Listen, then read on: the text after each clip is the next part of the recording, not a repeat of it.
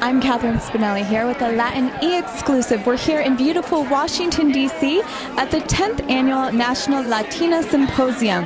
This event was created to honor and highlight Latina women both in the military and the workforce. We're really excited about this event, so stay with us as we interview some members.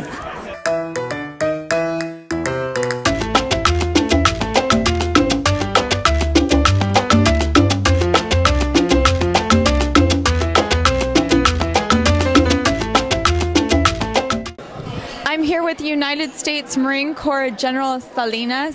First of all, thank you so much for your service and for being here today. Thank you. It is a tremendous honor to have the opportunity to share not only my experiences, but more importantly, this great day with all these young women that have been recognized by Latina Style magazine. And you just received the Lifetime Achievement Award. Can you tell us what this award means to you? Well, I'm both humbled and incredibly honored by this, because to be recognized for doing nothing more than wearing the cloth of my nation is humbling. I would tell you that Robert Bard and Latina Style magazine has done the one thing that no other corporation or company has done, which is to recognize Latinas serving in the military. So for him to give this award to me is truly an honor, but more because I want it to represent all the men and women who've worn a uniform.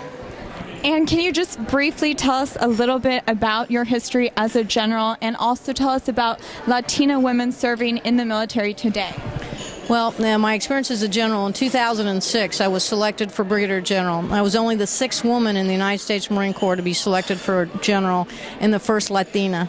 So I will tell you, to say that there was a little bit of attention, on top of that, I became the first woman to command an all-male recruit depot in San Diego, California.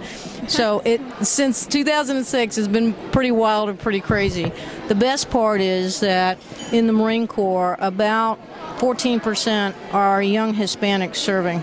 So we have a great representation in the nation. The challenges that we have is getting college-educated young men and women, Hispanics, to come in, because that's the piece to become an officer, to have the opportunity to rise to the rank of general. So I would tell you it means a whole lot, but it's more important if we can inspire somebody, a young man, a young woman of Hispanic descent, to want to be someone like me and to take my place. And that's the best part about a day like today. I'm here with Mr. Bard, President and CEO of Latina Style Inc. Mr. Bard, thank you for being here today and hosting this event. Well, thank you for being here. It's a great inspirational event for us, and working with a group of Latinas that very seldom get recognized, very seldom get seen. So it's a pleasure for us to have the opportunity to recognize some of their accomplishment, and at the same time to bring them to light to the rest of our community. And can you briefly touch on the Distinguished Military Service Awards and the Latina Style Hero Initiative? The Distinguished Military Service Awards is a program that we put together in 2004, specifically designed to recognize Latinas in the military service, because you never saw any awards program or anything. This is 2004, before it became fashionable. And the program was initiated by recognizing 4 young Latinas graduating from the military academies. It's 10 years later. We brought them back. You saw them today. And through the 10 years, we've been able to recognize 80 women and actually 2 men for their extraordinary work that they have done in the service.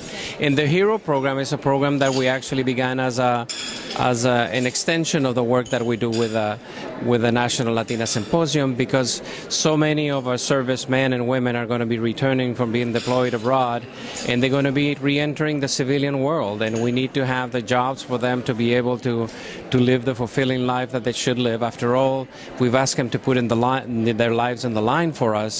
The least that we can do is provide them with a good living and make sure that their families are taken care of when they get back.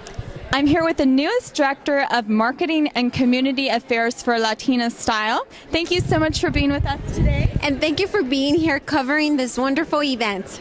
And I heard you have a little message for us. I do. Don't forget to visit us at latinastyle.com, empowering one woman at a time.